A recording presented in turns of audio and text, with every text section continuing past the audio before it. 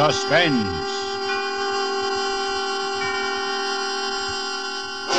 The Columbia Broadcasting System brings you radio's outstanding theater of thrills, produced and directed by Anton M. Leader, and starring tonight, Miss Fay Bainter, in Life Ends at Midnight by Robert Tallman.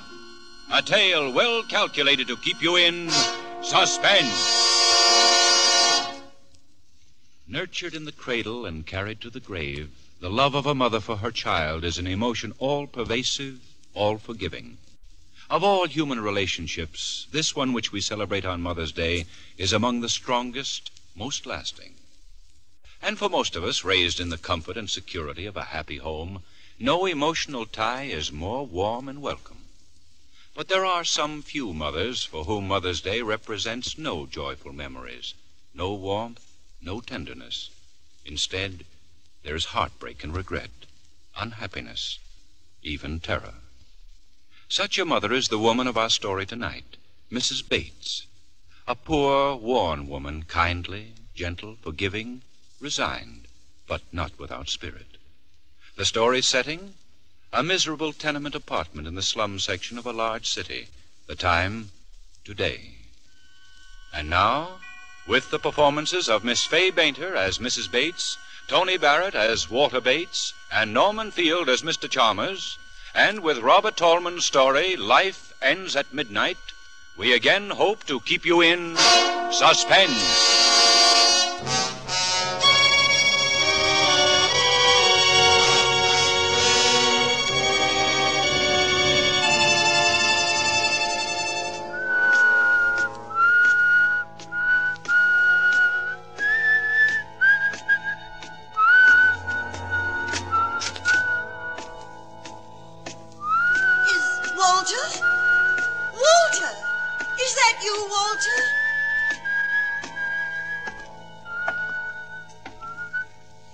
That's right, Mom. Your little sonny boy, Walter. Remember my whistle, huh? Yes, but I didn't know. Never know when I'll turn up, am I? What's the matter? Do we have to stand out here in the hall? Oh, no, come in. It's just that... Come in, Walt. Same old crummy joint. I do my best to keep it clean, Walt. Yeah, I know. Regular old Mother Hubbard, huh? You'll have to clean up the whole south of Chicago before you get the filth out of this flea bag. Oh, boy, I'm tired. Up all night in a stinking day coach full of snoring jerks and squalling babies. And babies, they're the worst. All they do is bawl and slobber. You left Pittsburgh last night? 1 in the morning. Didn't sleep a wink. Look at that collar, will you? But tomorrow is Monday, and you have to be at work in the morning. Sure. What's the matter? You worried? Oh, no, I just... Then don't just. Can't a guy come home to see his mother once in 6 months? That's a mother for you. You break your back, you sit up all night to see your mother for one day. She tells you have to be at work in the morning. How do you like that? I'm sorry, dear. I did miss you so, but I just worried about... Yeah, I know. Don't worry so much, huh? It makes me nervous. Here, dear. Sit at the table. You must be starved. All right. Now it's like coming home. Oh, my baby. I'm so glad to see you. You did come just to see me, didn't you? Who else? Eddie Lamar? Of course you came to see me. It's just that I always worry so about you, Forget it. What's these? I was just making a chop for my lunch. That's all I seem to have in the house right now. That'll be enough for me. It should be ready in a minute. Now, tell me all about yourself. Your job. Never mind about me. Come on. Sit down, Mama. All right. How you doing, huh? Well, I try not to complain, Walter, but things are not easy. Prices high, rents going up all the time, even on this old house. Honest, I don't know what I'm going to do if you had some bonds Papa left you. You had about $2,000 bonds he left you. Still I'm trying to tell you, Walter, things haven't been easy, and I just... Always the poor mouth. Every time I see her, she's putting on a poor mouth. I'm just saying that things aren't easy. And for me, you think it's a picnic, huh? I got enough trouble, and for what? All year, work like crazy, and for what? A man must work, Walter. A man must work, Walter. Yes, it's true. A man must work and live like a person and not be afraid so that he can sleep at night without worrying about... About what? About a bell ringing at night or a knock on the door in the morning or someone touching you on the arm. Oh, yes. It's a nice feeling and a free feeling to be able to walk down the street in the sun with your eyes meeting another man's without wondering if he's... Shut up! I ain't in trouble again, so stop mouthing at me. Always mouthing at me. You haven't... Now, you know what the judge said the last time, Walter. He was nice. He gave you another chance. He saw you were a really good boy, and he gave you another chance. He got a nice job for you, and you promised to... You mustn't. You're all right, Walter. You didn't do it. A herring on a plate. All your life you're a tomcat in the garbage. Find a fish head and say, thank you, mister. Not for me. You take a chance, you throw away the fish heads. You get one break, you're out of the garbage can for life. You're through with time clocks and shiny pants. You're in the higher brackets, nobody gets at you. You're a mister with a future. You hold your nose when you walk through the day coach to your compartment. You leave the stinks behind and the porter dusts the air in front of you. That's for me. One break, you're hot as a rocket, shooting diamonds for sparks. You're a jet job in a world full of flivvers. A buck gets you two gets you four. Walter. Good for one blonde, to kick her or to kiss her. Walter!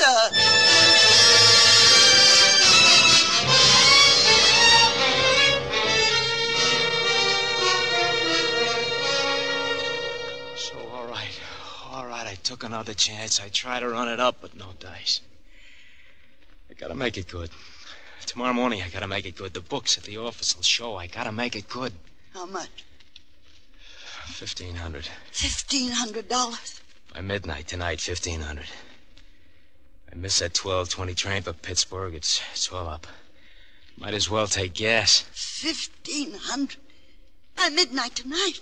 Where am I going to get it, Walter? The bonds. You got the bonds Papa left? The bonds. How do you think I got you out of your last trouble? Bribes, bail, paying back, every penny. Where do you think I got it? Don't give me that. You're holding out. You gotta help me. I'll give you my life, Walter. Walter, please, don't. I'll get 10 years. You heard the judge last time. What can I do? What? 10 years in stir. There won't be no reform school this time. Think it over, will you? Walter. Oh, please get me the money. Mama, get it for me. I'll be good. I'll work hard. I won't give you no more trouble, but help me now. Please, Mama, Where can please. I get it, Walter? I've nothing left. Nothing. I don't care where you get it. It's your fault. You gotta help me. I only wanted to help you, and now I don't know. Yes, it is my fault. I've always protected you. But I can't protect you anymore. I'll give you the few dollars I have. Go away. It'll be enough to help you run away. That's all I can do. Not me. I ain't gonna spend the rest of my life being no clay pigeon. Sure. Run away. Walter, Don't please. bother me. Don't. Huh? Don't. You're hurting my I'm no arm, dope. Walter. I know you're holding out on me. You're worrying about your old age, making yourself a cushy setup. I'm sorry. I hope I'm not intruding. Who's this? Oh, Mr. Chalmers. This is Mr. Chalmers, Walter. He has the back bedroom. This is my son, Walter, Mr. Chalmers. How do you do, Mr. Bates? I feel that I know you very well. Your mother and I sit here in the kitchen sometimes over a cup of tea, and she talks about you for hours and hours. Yes, I can see why Mother's so proud of you. How do you do, Mr. Bates? Yes, and you're a fine-looking young man. Yeah? Mrs. Bates, if you'll excuse me, I'm just going to the corner for my paper. I think that little man with the tiny mustache, you know who I mean, the insurance agent, I think he might call again to collect. Please tell him to go away. You will do that for me, Mrs. Bates? Yes, Mr. Chalmers. Thank you, Mrs. Bates. Tell him not to come back any more. I don't want to pay any more on the policy. You remember, I told you my nephew was very sick in Spokane? Yes, Mr. Chalmers. Well, the poor young man died. Yes.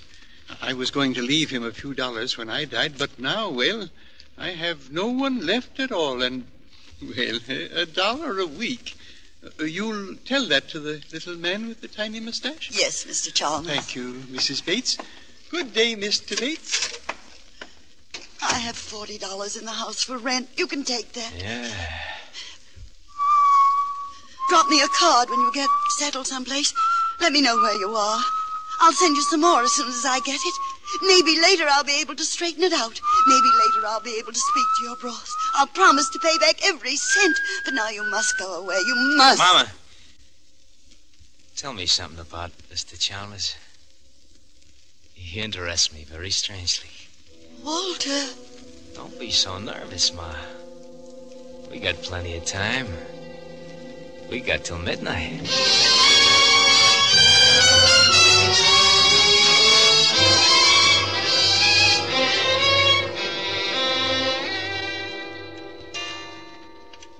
Yes, I do think I will have another cup, if you don't mind, Mrs. Bates. Now, suppose you look at it this way, huh? You've been paying $1 a week for, how many years now? Well, I'd say 20 years would be a conservative estimate. All right. 20 years, that's, let me see, $50 a year. Say that's, $1,000 that you paid in. Yes, $1,000. This coffee cake, Mrs. Bates, is excellent. You like it? I made it yesterday when Forget the coffee cake. Yeah. Now, let's figure percentage, huh? How many more years you figure to live? Walter. Oh, that's all right, Mrs. Bates.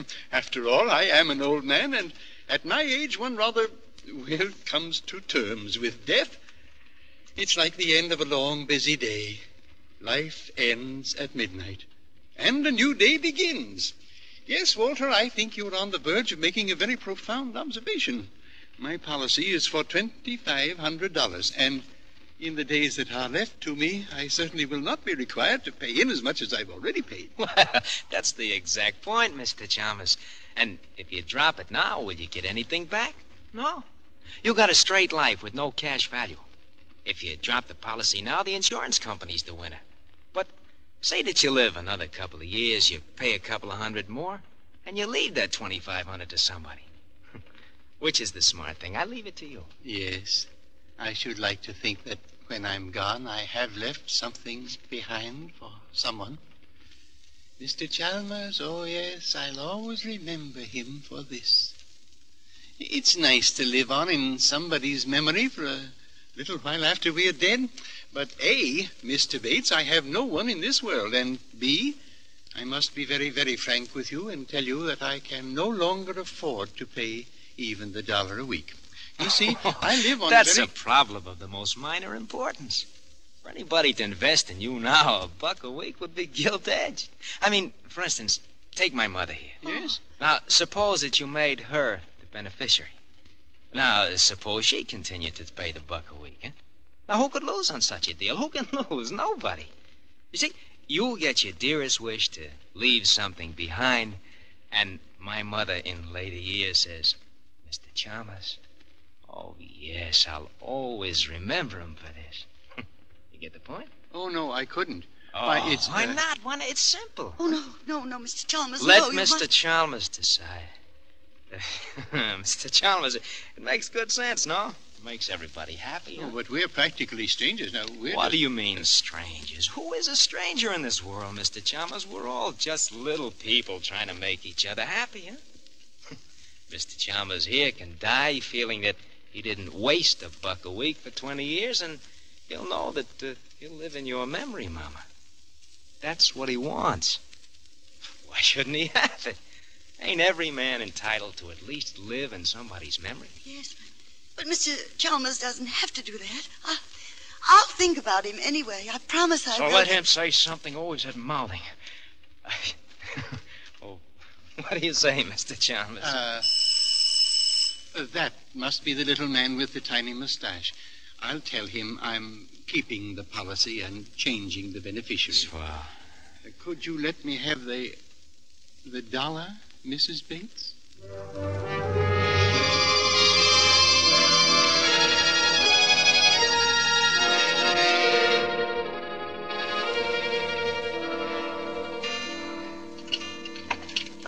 hey, hurry it up, will you? The old man's coming home in a minute or two. He takes his nap about this time. I want this ready for him. Relax, sonny. I can't finish this job today. What are you giving me? It'll take a joint and another length of pipe. Fix it up. You can fix it up for now, can't you? Well, this room's pretty small. Why do you want the heater so close to the bed? Like I told you, he's got rheumatism. He needs plenty heat. Well, I can run a rubber extension. But with gas, I don't like it. Okay, so with gas, you don't like it, but with gas, we gotta run this heater. Old man's got rheumatics. He can take plenty of gas. Huh? Hey, heat, I mean. He needs plenty. What are you doing now? Tightening this joint. It's tight enough. Here. Here's your $3. Okay. You're the boss. Bring your tools next time, huh? There won't be any next time, Sonny. What do you give me now? You can get somebody else to do your dirty work after this. So long, Skippy. Skippy. Come on, Skippy. Pull yourself together. We got work to do.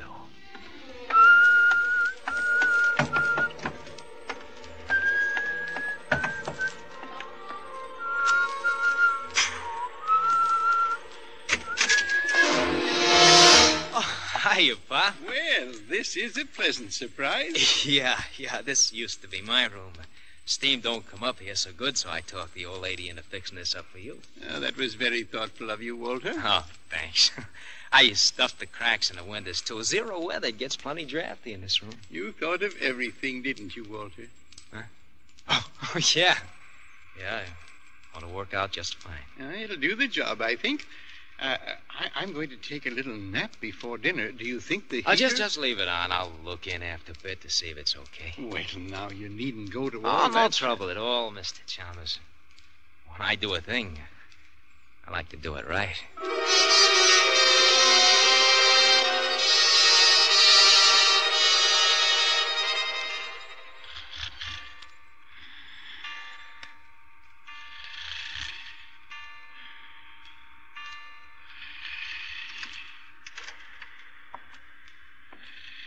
Huh? Who's there? Oh, that's you, Walter? Yeah, go on back to sleep, Pop. Just turn the heater off, will you? Get a little stuffy in here.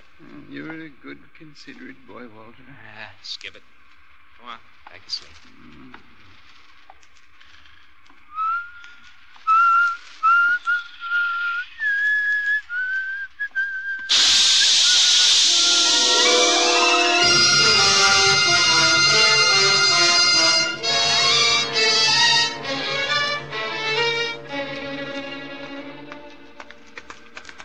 Please, don't walk so fast, Walter. My feet are hurting me again. You can buy new shoes tomorrow. Huh? I'd like to know what with. Maybe you'll have dough tomorrow. Maybe we'll both have dough. If a miracle happened. Maybe miracles do happen. Maybe. If you're smart. Where are you taking me to, Walter? No place particular. I just thought we'd stroll around the old neighborhood like old times. Well, that's a nice idea, Walter. But my feet are... Okay. So we'll turn in at the candy store in the corner, and I'll buy you a dish of ice cream. So close to dinner time, dear. Trouble with you, Ma, is you're in a rut. Come on. Howdy, Miss Bates. Hello. Howdy, Walter. When'd you get back? He came in on the train from Pittsburgh, Nick, this morning, just to see me. Yeah, I thought I'd give the old girl a break. Walter. Well, what can I mix up for you folks, huh? Mom will take vanilla, and I want coffee. Black. Coming right up. Evening, Nick. Oh, hello, Mike. Take a load off your feet. You folks know Officer Flanagan, Miss Bates from down the block, and her son Walter. Pleased to meet you, officer. How's business, Copper? Oh, much the same. Vagrancy, petty larceny, once in a while a murder. Murder? Well, that's what they start out to do, but it's harder to pull off a murder than most people think. Yeah. A case just last week over in the next precinct. Family disconnected a gas heater in the old man's room while he was asleep. And that's what we were pretty sure he did, anyway. They took out a lot of insurance on him a few days before. But you couldn't prove anything, huh? Didn't have to. They always bungle somewhere. Amateurs. Gas petered out. They forgot to put a quarter in the meter. 7 o'clock. Sure, I got to call in. See you later, Nick. Okay, Michael. Ma, Yes, Walter. when did you put a quarter in the meter at home? Well, I don't remember. Goodness, I'd better get some change. Never mind. Come on, we're getting out of here. What's the matter, Walter? Nothing. Miss Come on, Bates. come on. Hey, Walter. Walter, why did you ask about the gas meter? Why do you think? Walter, you didn't... That isn't why you put the heater in Mr. What do Chum- you think? I don't think anything. I just pray that quarter ran out Save before... your prayers and get a move on. Because if that didn't work, I'll try another way. Either that old cluck is dead before midnight, or I spent 10 years in stir. He's gonna be dead before midnight. Do you understand that? You try making any trouble, you'll be pushing daisies right along with him.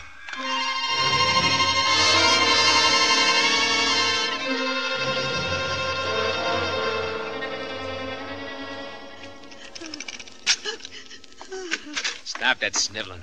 We're going in there now. If it took, scream your head off or I'll give you a reason to scream. The gas. I can smell it. Come on.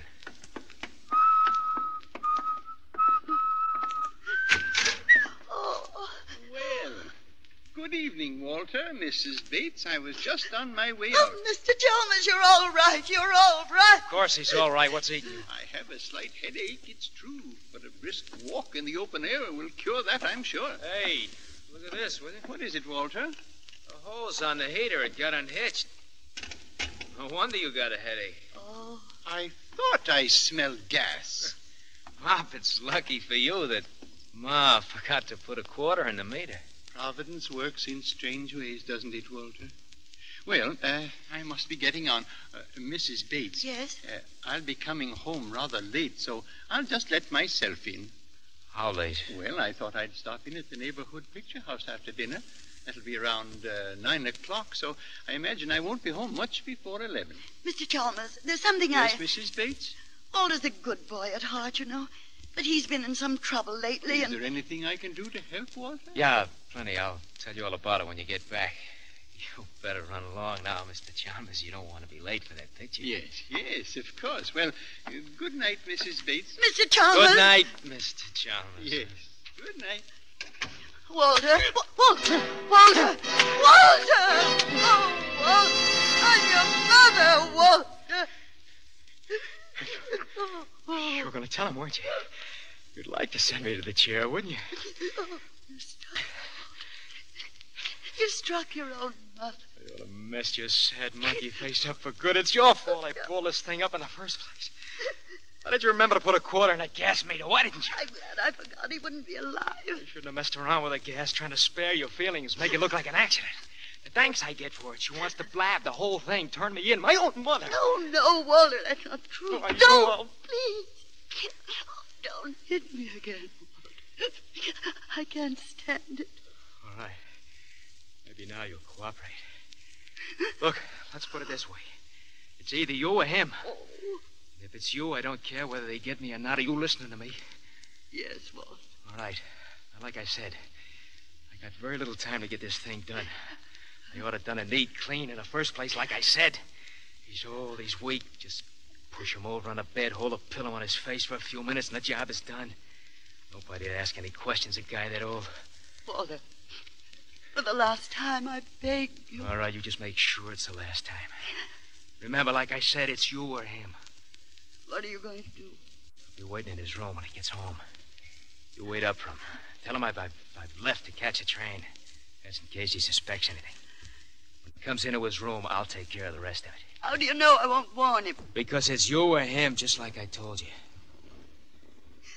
I don't think you'll warn Mr. Chalmers. Don't you try to stall him when he comes in. He's got to be dead by midnight, or else.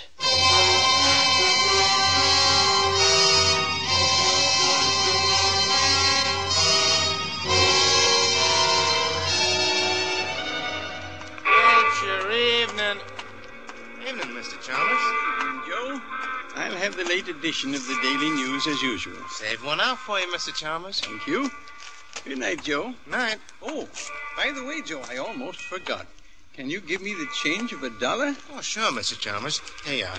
50, 75, 85, 90, $1. Thank you. I just happened to think of something I need change for. A little good deed for a friend of mine.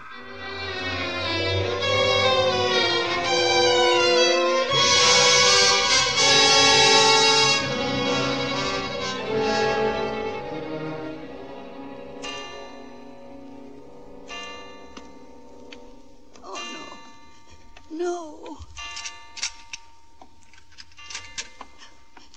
Oh, Mr. Chalmers. Well, I didn't think you'd be up so late, Mrs. Bates. I waited up especially. I wanted to talk to you about Walter. Mrs. Bates, your eye, it's all discolored. Oh, yes. Well, the light burned out in the bathroom, and when I went to replace it in the dark, that is, I bumped into the door. Now, I would have thought Walter would have done that for you. Oh, no, Walter didn't. I mean, Walter's left already. He had to catch the 12:20 for Pittsburgh, you know. But it's only a little after 11 now. Perhaps he had some things to do on the way, I mean. Of course. Well, I'm afraid I must be getting on to bed. No, not yet. I mean, won't you sit down for a minute? Have a cup of tea with me? I'd like to, but tea keeps me awake, Mrs. Bates. No, I'll be getting along to my room now, if you don't mind. No, don't go into that room, Mr. Chalmers. Why, Mrs. Bates, whatever's the trouble? My son Walter, there's something I must tell you. Oh, forgive me, Mrs. Bates, but I'm an old man and I need my rest. If it could possibly wait until morning. No, it can't wait until morning. It's got to be told before midnight. What was that? Sounds like someone moving about in the back of the house. One of the shutters is loose. The wind. Oh. You were saying, Mrs. Bates? Nothing. I can't tell you after all. I'm afraid. I'm afraid to tell you. There, Mrs. Bates. And perhaps in the morning, eh? Try to get some rest. You're going in there now? I think that would be the best thing to do all the way around, don't you, Mrs. Bates? Good night. No, wait. Mrs. Bates, What is it, Mrs. Bates? That smell. Gas. Walter!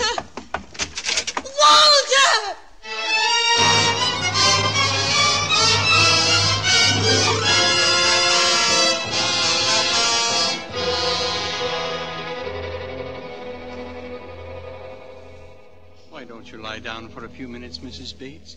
I'll call you when the ambulance arrives. Listen. It's striking 12. Dead before midnight. Poor lad. If only I hadn't remembered to go back for that change. You did it?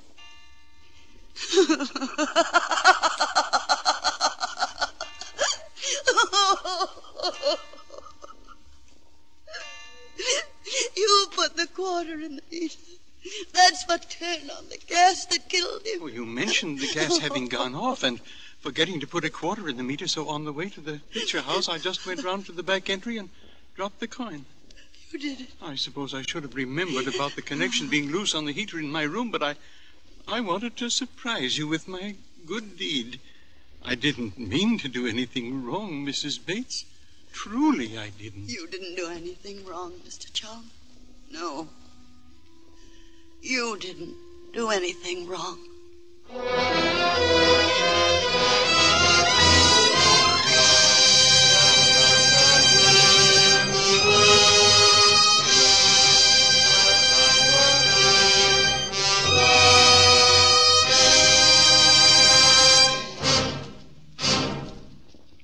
Our thanks to Miss Fay Bainter for her wonderful performance as Mrs. Bates, to Tony Barrett, who played Walter, and Norman Field, Mr. Chalmers.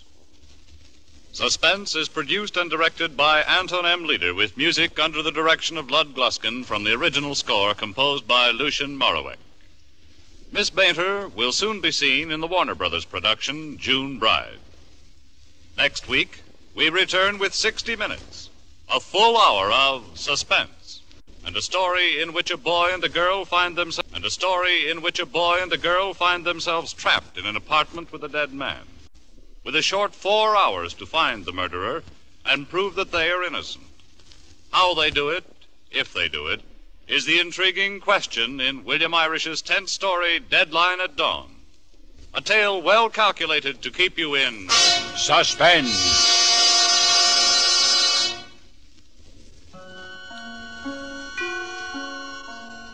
This is CBS, the Columbia Broadcasting System.